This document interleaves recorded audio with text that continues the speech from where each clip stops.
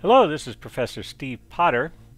Here I will show you the steps for carving a 3D terrain map out of wood with a CNC machine. I also have written a detailed Instructable tutorial at Instructables.com. I'll put a link below. These are the San Gabriel Mountains, the backdrop of where I grew up in Altadena and Pasadena, around here near Los Angeles, California. I've hiked and biked and camped all over these mountains with my father, whose name's Philip D. Potter.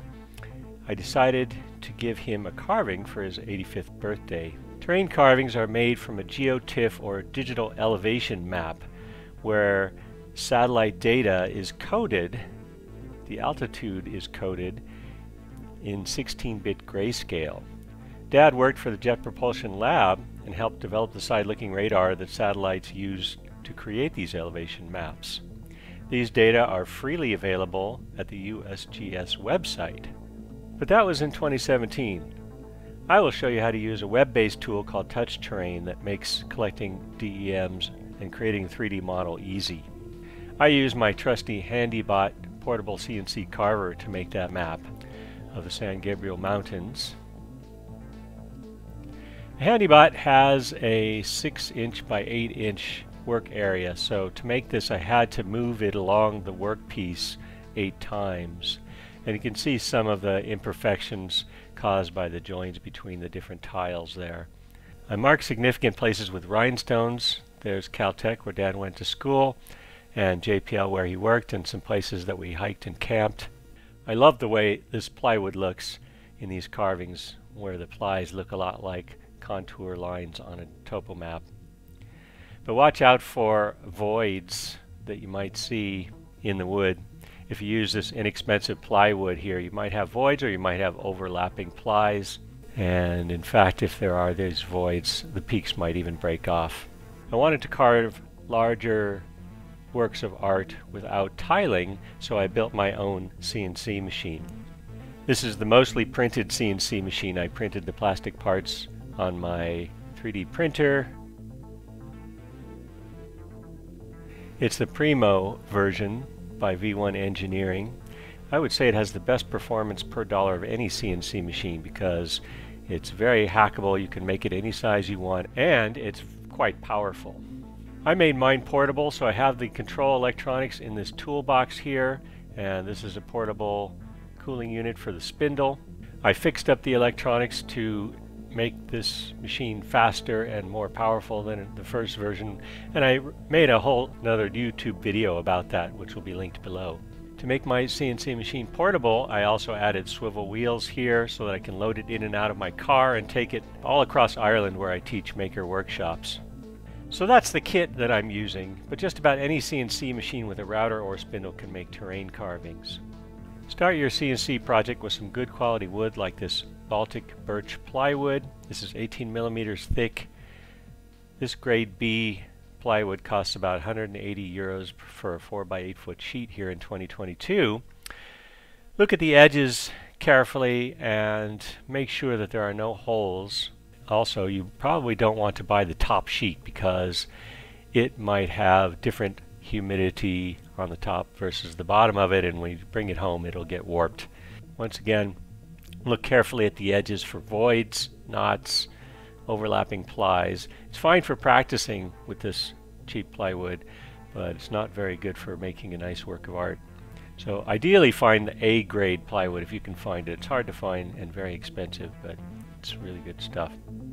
So this is my more recent carving using this birch plywood, and in this case I also did a resin pour for the Irish Sea. These are the Mourne Mountains here, and this is the Cooley Peninsula. This is the town of Dundalk, northeast of Ireland. I've hiked all over these hills and mountains, and so they mean a lot to me.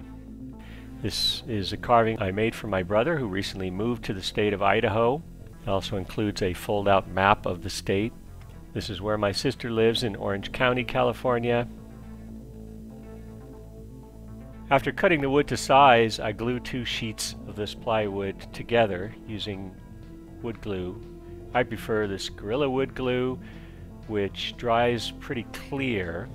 You could also use Titebond 3 Ultimate wood glue, which is very strong and also waterproof, although we probably won't be putting our artwork out in the weather.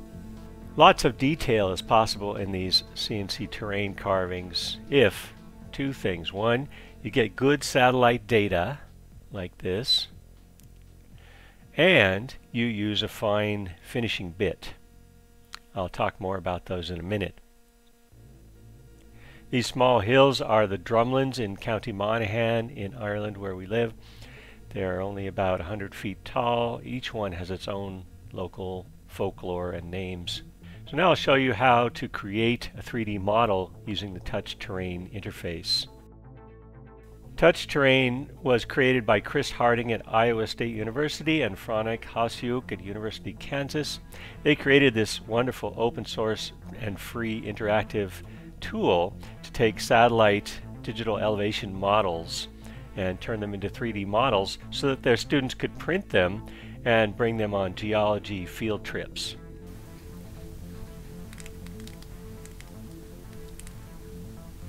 Okay, go to touchterrain.geol.iastate.edu. Probably the first thing you'll want to do is to type in an area of interest to you, so let's do Big Bear Lake.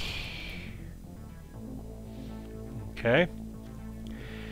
Now, probably you'll see terrain appear if you're in the continental United States. This first one is chosen. If you're not in the United States, then you need to choose one of these other ones. If you just see this map of the roads and stuff, this slider can switch between showing terrain and showing the Google Maps underneath, or both of them faded out. This one has very good resolution, 10 meters per pixel. This one is a worldwide map made by JAXA, the Japanese Space Administration, with 30 meters per pixel resolution, which is also very good. And you might want to explore these other ones as well. So the way that this looks on the screen here doesn't affect the way your model comes out. It's just for helping you decide what area to select. So for instance, I may wish to zoom out a bit here and grab these red corners and stretch them to cover a bigger area. If you don't see the red box, you must click this recenter box on map. It's somewhere else in the world and it will come over to the middle of your map now. Once you've selected the area that you like, zoom back in on it and open this window that shows you the longitude and latitude of the area that you've selected. You have the option of using a polygon that you've created in something like Google Earth from a KML file. That's helpful if you, for example, wanted to carve something like a state or a country or an island, something that's not rectangular. The next thing to do is go down to 3D printer options, and in fact we're doing CNC options here, so we'll follow the advice in this little pop-up window which says choose one of these CNC options here. I'll choose the large size one. And then for nozzle diameter, you should probably choose high detail, which is approximately the same as 0.2 millimeter nozzle. And have a look at this box here called effective DEM resolution.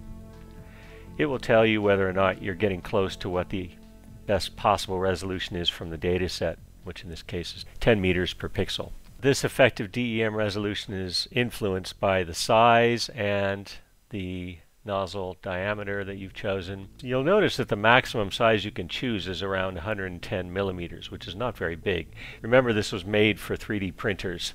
If you're cutting a work of art that will be bigger than 110 millimeters across, you're going to be scaling this, and this number may or may not be relevant to you. It will get scaled as well. I would choose the thickest model base thickness, unless for some reason you want a very thin base on your model. And for vertical exaggeration, that depends very much on how big of an area that you have in your chosen area there. So if it's a big area like a country or a continent, you will want to use a very big multiplier because the mountains are relatively small by comparison. If it's a small area like an individual property, you might even want to reduce it. So you have many options, and there are a couple of steps later on where you can change this if you don't quite get it right. I usually choose ×3. That's good for about 100-kilometer wide region there. You want to export it as an STL binary, and in this box called Manual Settings you have a number of options. The one that I like to use is called Lower Lec, which drops the areas below sea level down a few millimeters, however many millimeters you specify. If you want to learn more about other manual options, you can go to the GitHub page, which is linked down at the bottom of this page, and scroll down here and you can see a list of all the manual options, including the one that I just mentioned, Lower Lec, and then below that is an explanation of how to use each of those options.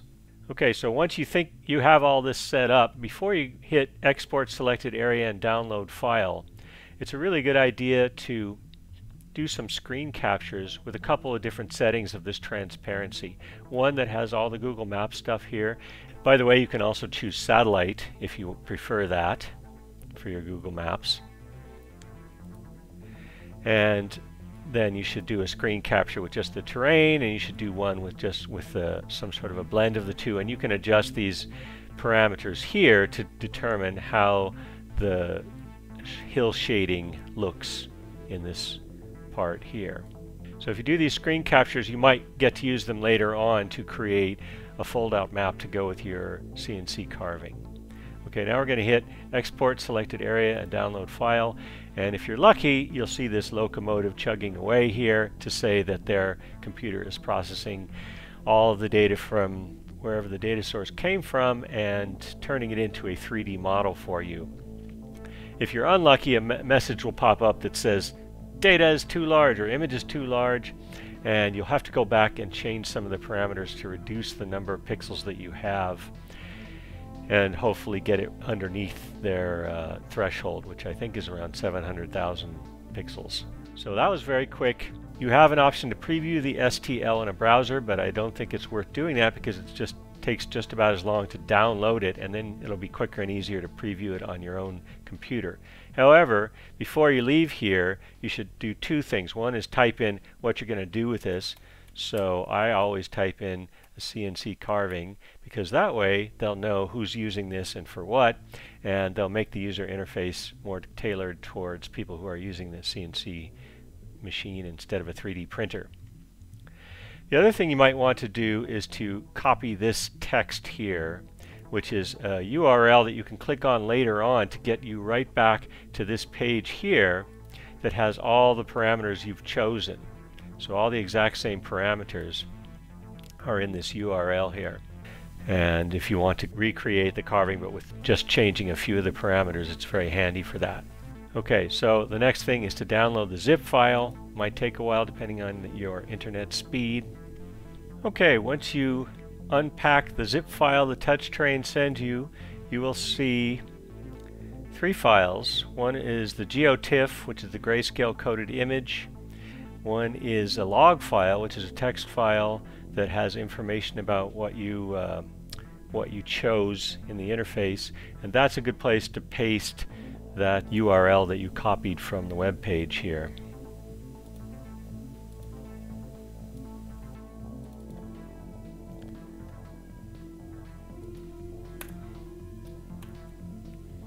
Okay, then you'll always have it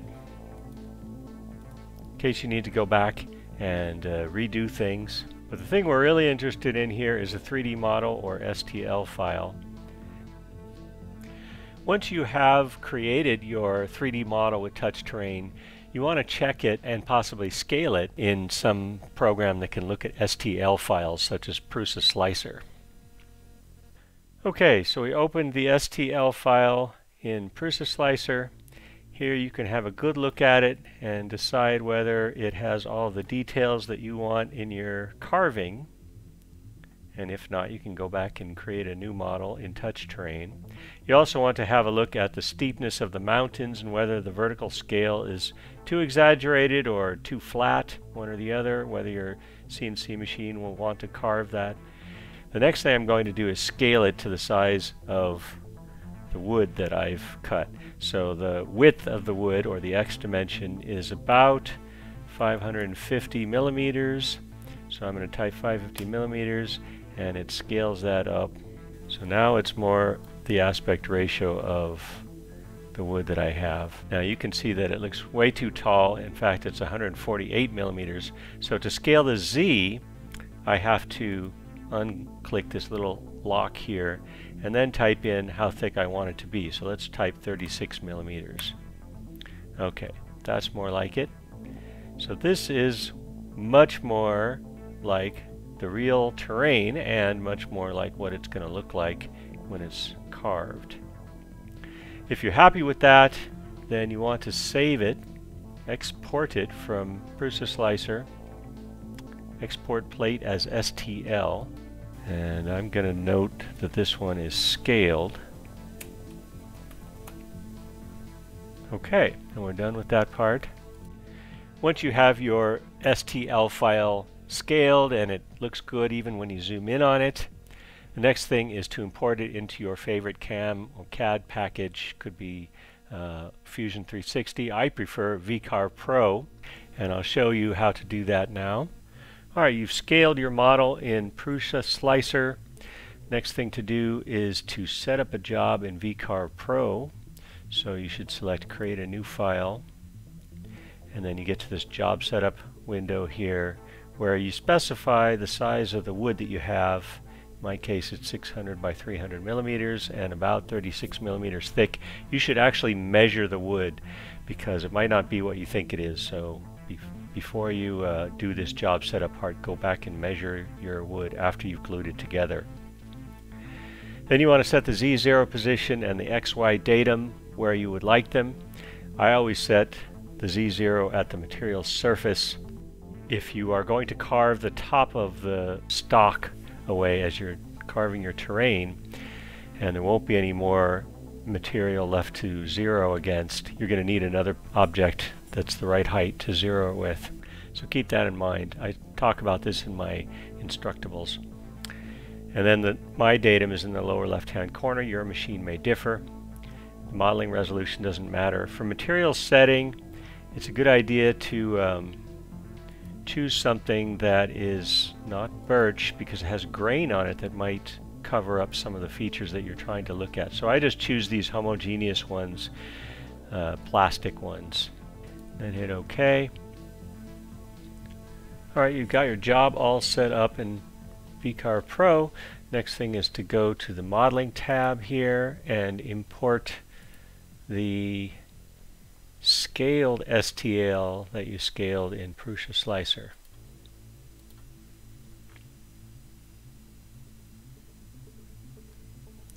If it's pointing in the wrong direction, you can rotate it with these buttons here. The next thing to do is to center it into the workpiece, and it looks like I didn't scale the Y dimension to be small enough. So my work area on my machine is 300 millimeters, and I see that this is 311. So I'm going to scale this now to 300, and that will shrink the other dimensions too a little bit. Now it will fit within the workpiece. This is also another chance to scale the vertical dimension if you need to. So the only thing you have to do now is click Position and Import. Now in here there is a plane here called the modeling plane, which is useful for determining where you're going to add extra features, like maybe if you're going to carve some text or some other designs onto the terrain, then you can use that modeling plane as a reference plane. I usually set it at the top. We can set it at the bottom in this case just to get it out of the way so we don't have to look at it, and then we click Import. Okay. So here you have 3D rendering. Looks very good. So we'll go back to the Drawing tab now and back to the 2D view. Next step is to draw a box around the model, and you could use the rectangle tool. Another way to do it is to select the model and to use this icon here, which traces a bitmap around it. So choose black and white, and then slide this threshold all the way over so that it selects everything in there. And for the corner fit, you may want to choose a loose fit in case the edges are a bit pixelated and jagged. It might smooth them out a bit. And then you say preview. That looks like a good outline to me. Hit apply and close. All that did was give you a line that you can select around the model here. Once you have your 3D model imported into VcarvePro, the next thing is to create toolpaths. Alright, so with Trace Bitmap you've created and selected this outline of your model. Next thing you want to do is create a pocket that goes around the model that you're going to use to cut it out. And the easiest way to do that is with the offset tool here in drawing. So we're going to go out about 1.5 times the width of your cutout bit. So if the bit is 1/4 inch, it's about 6 millimeters. We'll say 8 or 9 millimeters outwards. So that will be that, and this will be the two lines that define a pocket that we'll use to cut it out. Then we go to toolpaths, select both of those vectors, and go to the pocket toolpath, not the profile toolpath. And you decide on depth. We'll say 36, assuming that the wood is about 37 millimeters thick. And for this, you can have the step over be almost the entire width of the bit. Pass depth should be conservative. 1/10 of an inch is a good conservative number. Feed rate is probably too fast here, so I would turn that down. And here you have choice between offset and raster again. You definitely want offset, which will go around in circles. Raster will go back and forth in the groove there. And you definitely want to select climb cut, not conventional, because conventional tends to grab and drive the bit into the work there. Especially if you're using a down cut bit, you want to ramp the plunge move to give the chips some pathway to get out. And there's a toolpath. Alright, the next step is the roughing toolpath. That's this little pyramid of circles here. Rough machining. So I use a 6 millimeter end mill. You want to use a sturdy carbide bit. I use upcut, 3 flute. Your step over could be most of the width of the bit. 80% is what I use. Maximum speed of my spindle is 24,000. And you can push it as fast as your machine can go without breaking the bit, because this is just a roughing pass. You don't have to worry about details and tear out and things like that. The machining allowance is how much wood will be left behind after the roughing pass that needs to be cut away by the finishing pass. So 2 millimeters is a good number. You can choose different strategies here. I think that the 3D raster one is a little bit safer. The Z-level strategy will carve around the peaks, and sometimes they might break off if you're going that fast. Also, there's a lot more plunging and lifting going on in the Z-level strategy than the 3D raster strategy. You can save a little bit of time by clicking avoid machine areas, but again, there's more plunging and lifting. You don't need to worry about ramping the plunge moves in this case, assuming your bit can do plunges. And that's about it. Okay. Next step is finishing pass. So that's this dome-shaped icon. I use a tapered ball nose bit that is 1.5 millimeters in diameter. 6 millimeter shank. And it's a 2 flute upcut. So step over is important. If you do anything more than 10%, you're likely to see raster lines, which, you know, you might like those, or you might have to sand them off, which is a lot of work. So it's better to go with a very fine step over for a minimum amount of sanding. This one you can move very quickly because it doesn't have to take off very much wood if with a 10% step over.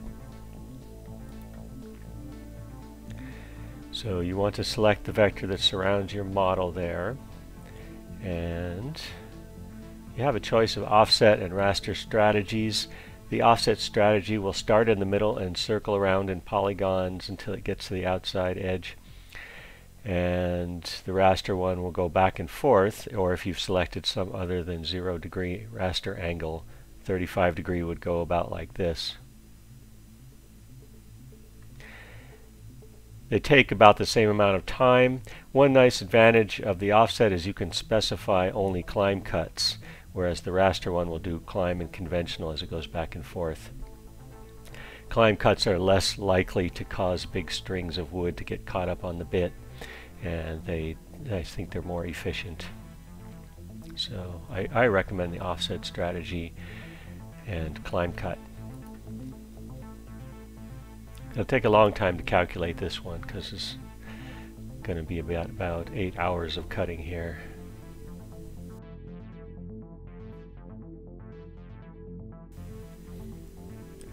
Okay, that took my laptop a few minutes to calculate because there are a lot of lines here following the terrain. If you zoom way in on them, you can see that they're very close together.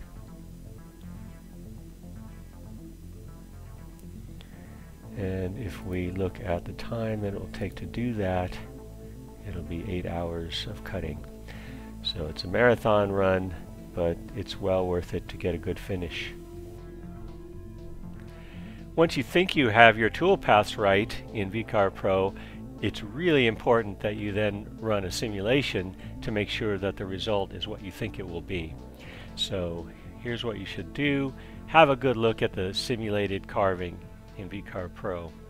Obviously you want to save your work and then go to simulation icon there, preview toolpaths.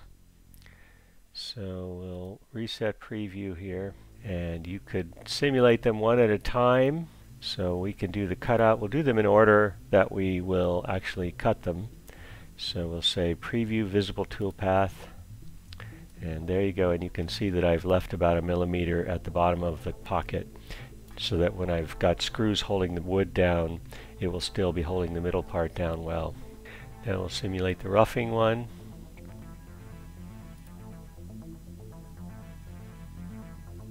Okay, that looks good. And finally, finishing toolpath.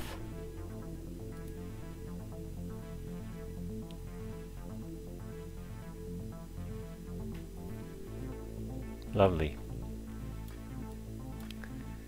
So you want to zoom in on it, have a good look at it, make sure that it has the amount of detail that you want. If you chose a step over that was too large, you will see raster lines on here. So the fact that we don't see raster lines even until we get all the way into the level of individual pixels is a very good sign. Alright, so if the simulation went well, the last step is to export these toolpaths as G-code. Before you do that, actually, you may want to have a look at how much time it's going to take to do each cut. Then you might also want to create a job sheet, which is handy to print out and have on hand. It will tell you which bit you're supposed to be using for each toolpath. Okay, if you did create a job setup sheet in Vectrix VcarvePro, it looks like this. It's an HTML file, and it shows you what the overall picture of the job looks like, where the model lies within the stock, how it's set up, where the origin is, a summary of the 3 different tool paths, and then a detail about each tool path saying how fast is it going and what bit are you using and that sort of thing. So it's very helpful to print that out and have it on hand while you're doing the work. And you want to then export the G-code. So you select one toolpath at a time, choose your machine, make sure that you're using the right post processor for the machine that you have. So I have a Gerbil controller, and then you save the toolpath. And go ahead and do that for the other ones.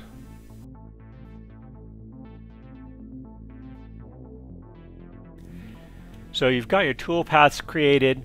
The next step is to get your CNC machine ready to do the carving, and before you put the workpiece down, you should face the spoil board. You want to make sure that the surface of your spoil board is parallel to the rails, the X and Y rails of your CNC machine.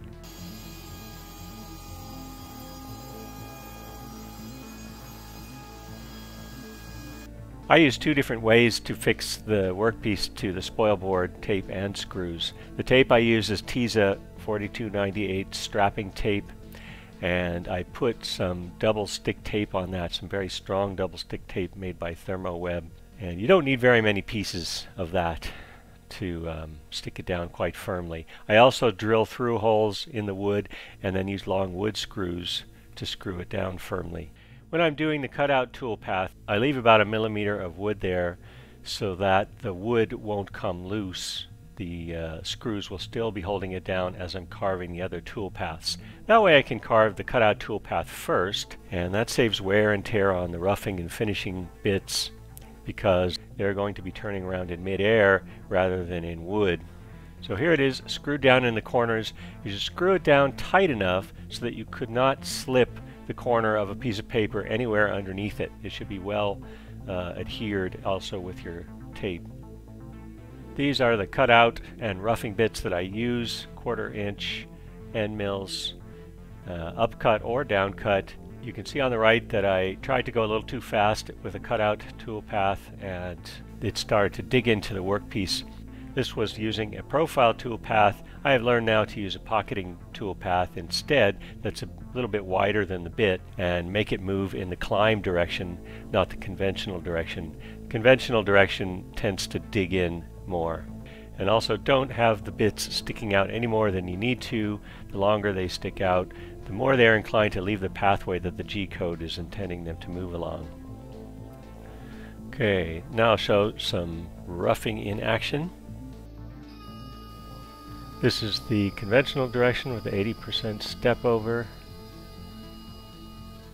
There's the climb direction, and you can see that it's a lot cleaner of a cut. The roughing process produces a lot of chips and dust, and you want to use a vacuum system or a shop vac or a blower perhaps to get the chips out of the path of the bit. Sometimes they can wrap around it and cause problems. Of course, you also want to protect yourself from the flying wood. I use this powered ventilator face shield by Sunstrom. It's comfortable enough to wear all day long. It doesn't fog up, it fits my glasses. It also has hearing protectors clipped to it to protect my ears. Here's an example of roughing over the mountains. What you notice is that it slows down a bit as you're doing the cuts that involve a lot of vertical motion. That has to do with the limitations of the Z-axis on this machine at the time I filmed this. It's a little bit better now that I put a different lead screw on.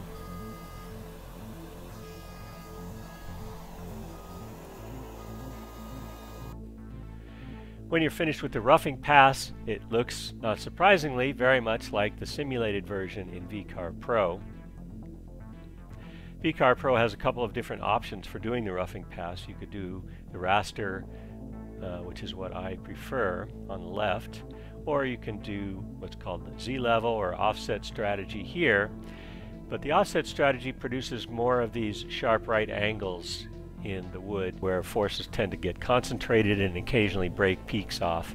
So it's a little bit safer to use the raster strategy. It does take longer though. This was estimated to take 2 hours and 11 minutes by raster and only 1 hour and 20 minutes by the Z-level strategy. These are the finishing bits that I use. The middle one, my favorite, is about 1.5 millimeter diameter ball end.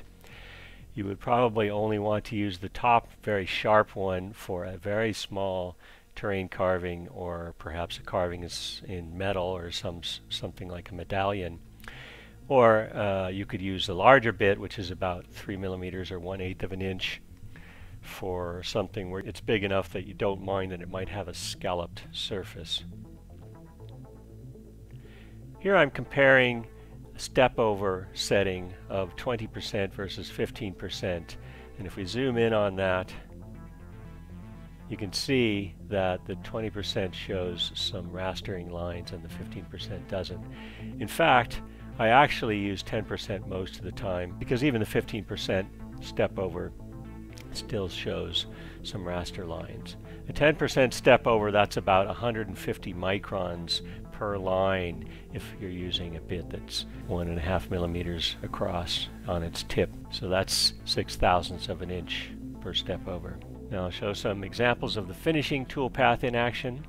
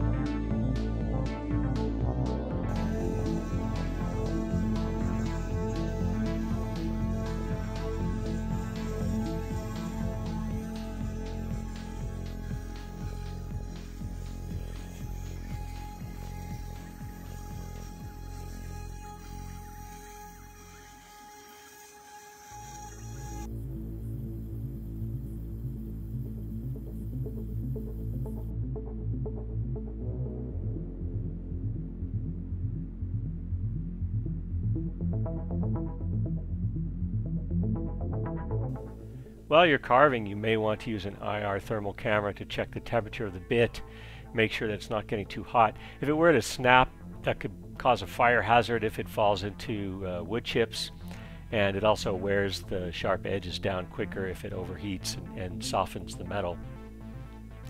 It's fun to watch during the finishing process how the details get revealed as the wood left behind by the roughing pass gets carved away. You can see about 3 millimeters of wood here left behind by the roughing pass.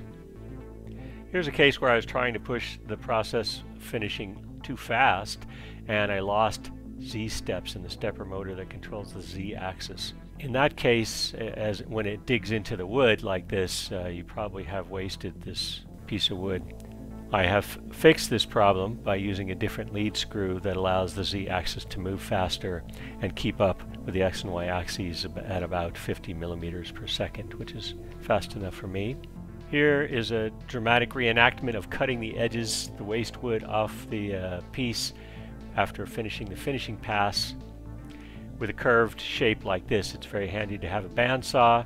You can also use a coping saw or a jigsaw if you have them.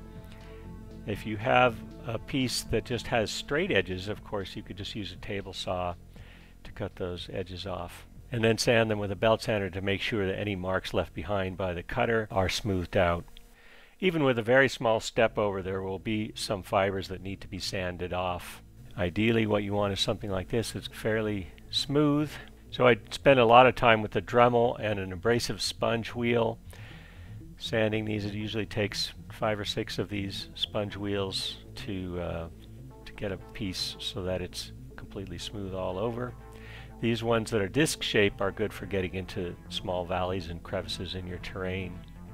After sanding, then you want to coat it with some spray lacquer. This spray lacquer from Lidl is very good. I prefer gloss. Usually takes 3 to 7 coats of lacquer with light sanding, and you don't want to spray a very thick coat, only a thin coat for each coating. Sand it in between coats. Gloss lacquer gives a nice effect called chatoyancy, which is how the luster of the layers of plywood change with the lighting direction. Here's an example of that. With clear glossy varnish, the chatoyancy of the grain really shows up nicely. The light's coming from different directions.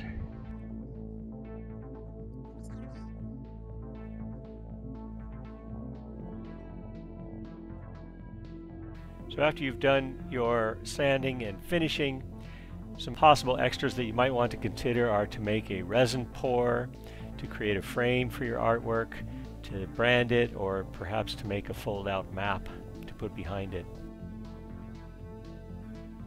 So resin pouring is tricky, and there's lots of other good YouTube tutorials about that, so I won't go into detail, but just to say a couple of important things. One is make sure that the workpiece is completely level before you pour it. And I used, in this case, a masking tape dam to keep the resin from pouring over the edges. And that has resulted in a meniscus along the edge here of about a few millimeters that I had to sand off, and it's very hard to sand that off without accidentally scratching the top of the ocean there. So a much better tape to use than masking tape is this Tesa tape, the very same tape that I used for holding the workpiece down, 4298 strapping tape, and you want to fold it over on itself, so this is a folded edge here. The resin doesn't tend to climb up on this tape the way it does on masking tape, so there's very little meniscus. The resin I used is by Ink Lab, and it's great because it has no odor. It has about a 40-minute working time, or in my cold garage, maybe 3 hours. If you want it to set faster, you can preheat it or work in a warm space. I colored the ocean with these pigment and sparkles, mica powder. It produces these wonderful effects that evoke the idea of ocean waves and currents. To decide how much resin to mix up, I used a large piece of cardstock. I embossed it along the coast edge there and then cut it out and weighed it and compared that weight to the weight of the whole sheet to calculate what its area is and multiply that by the depth of the ocean to get the volume. Sometimes knots and grain, heartwood grain, show up as interesting features that evoke sunken ships or ocean currents. So you might want to make the resin transparent enough that some of these show through. Here it is just after pouring while it's still liquid, and you can see that the mica has an interesting texture to it. You can change that by moving it around with a stick or something.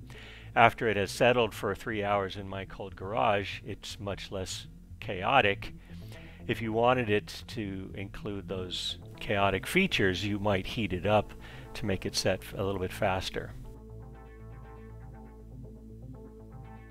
You might want to make a frame for your CNC carving. I used some mahogany molding cut on a fine-tooth miter saw and then glued together with this miter fast CA glue and accelerator. Then I sanded it with a random orbit sander, 200 grit or finer. I made a box frame to go underneath the frame, subframe. It's fastened together in the corners with screws so that you can loosen them and then adjust the height of the model within the subframe to set the height of the carving behind the frame. Then I glued the subframe to the frame using a small amount of polyurethane Gorilla Glue, which expands to fill the gaps. You might favor a simple flat frame or perhaps something made from more fancy molding like this. You might also want to create a brand. Here I'm designing a brand in VcarvePro, which I carved on my Handibot out of a very thick brass hinge. I heat it with a butane torch and then I can brand the back of my artwork there. Another extra is to make a fold-out map. Here I'm collecting screen captures from Google Maps with the terrain setting turned on. And the contour lines on the terrain only show up at certain zoom levels. So I had to compile 25 tiles together, and I merged those with a graphics program called GIMP. I then printed it on some quality paper and laminated it and created a tape hinge. That way it can be folded out if somebody wants to know where a certain landmark is or where they're looking. They can have a look at the map and compare that to the carving. If you're going to hang it on the wall, you want to make sure that you use some sturdy hardware, some strong picture wire, and a well-anchored hook. Ideally, attach your hook to a stud behind the wall. So if you want more details, please comment below or go have a look at my Instructable on Instructables.com. And of course, as always, like and subscribe if you want to see more YouTube videos from me. Thank you.